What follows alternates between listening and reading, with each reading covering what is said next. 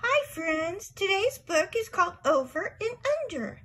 It's an opposite book and it's by Kathy Drinkwater Better. What a name.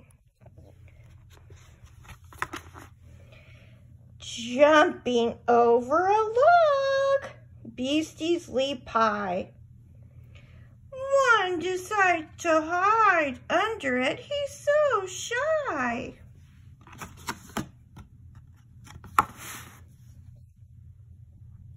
Little beasties play quietly under the stairs.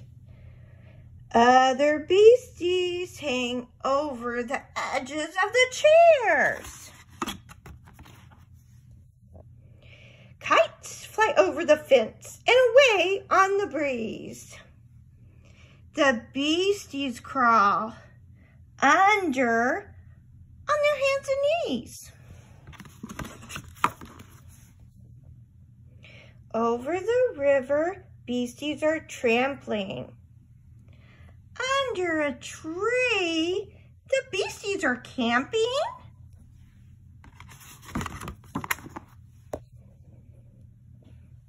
There's a canopy over this beastie's bed.